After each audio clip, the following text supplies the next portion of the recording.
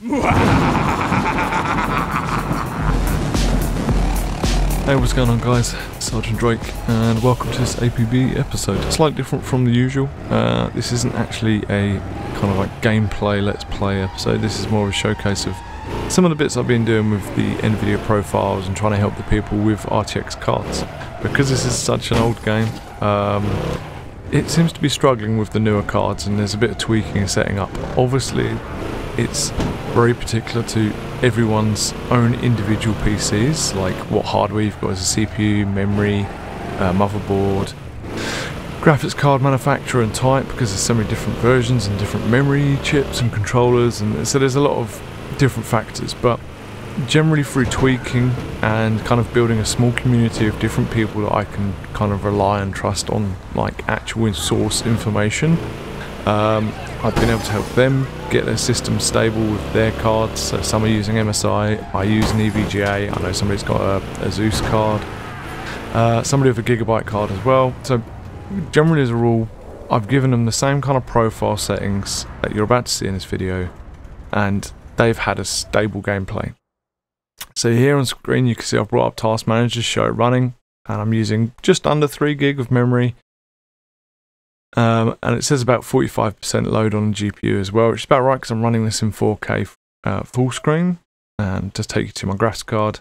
So you can see there the actual workload of the card. Obviously Task Manager is kind of like not the true stats. It gives you like this really weird fake like overall total percentage of what the card's doing. And obviously I run 2 screens.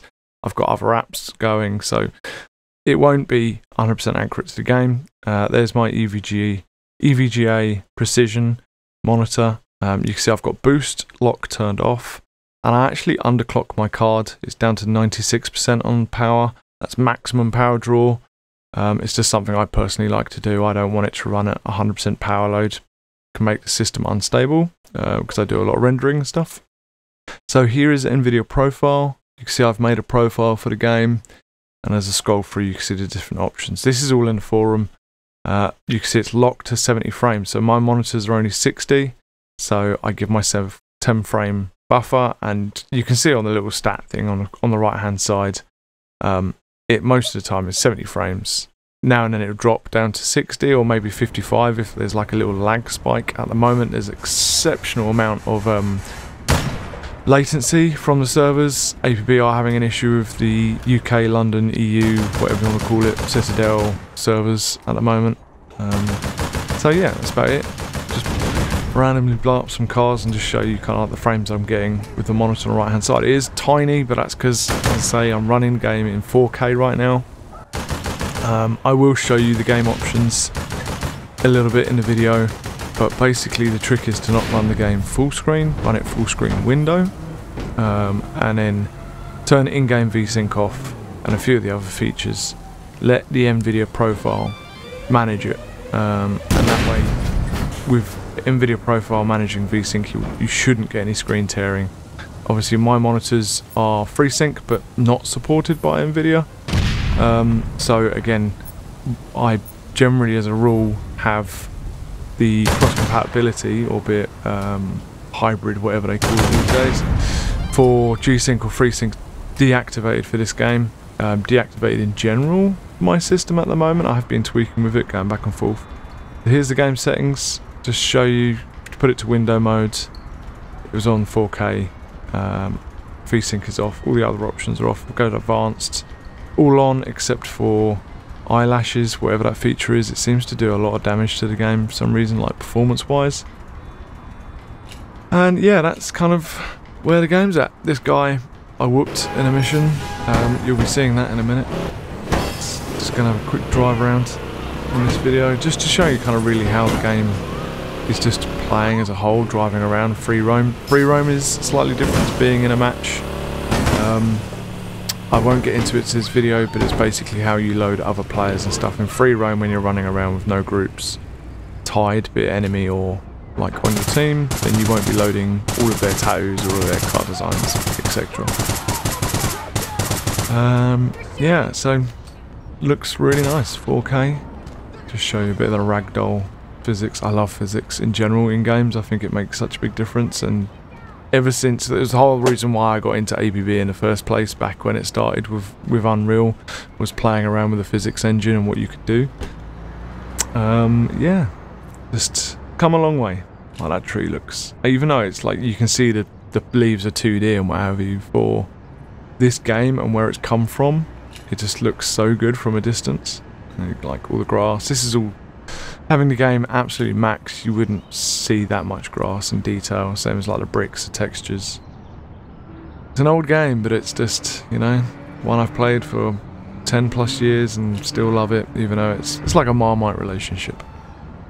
But there is a lot of work going on behind the scenes to make it look so good for being such an old game. Just everything about it. It's just, yeah. Don't get me wrong, like me and Hayes quite a lot of the time say, you know, imagine APB in like a Grand Theft Auto 5 kind of engine or something. It's just crazy, but then again, what's coming in the new engine updates and stuff is going to be pretty epic in its own right. No pun intended with a name. I'd love to change some of these billboards and have more control and effect of the game. Another thing I've realised since running the game in Ultra is like the kind of gloss lighting effects. Yeah, get particles. But seeing this light and it just, the reflections on the surfaces, even though the surface is a flat surface in the sake of the game, because of the small details of like black dots, pixels everywhere and what have you, in that wall surface, it kind of gave the look that the wall's 3D. I don't believe it's textured.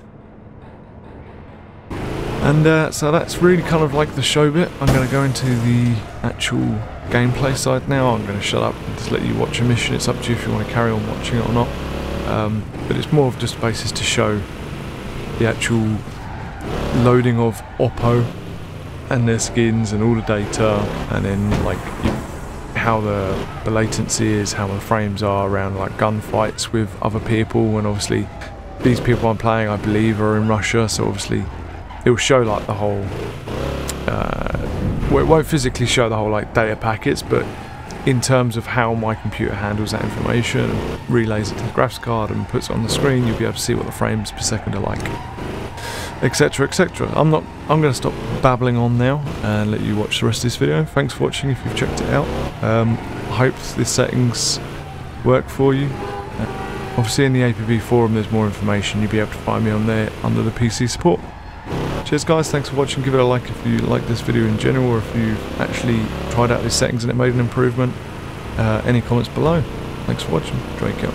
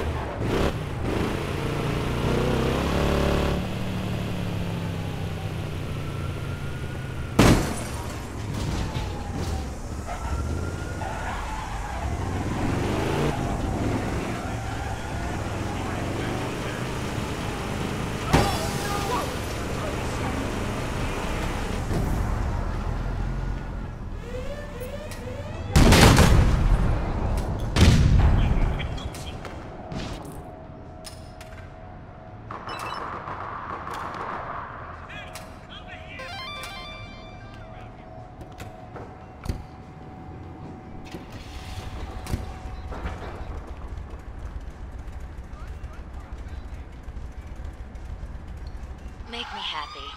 Go cap some forcers.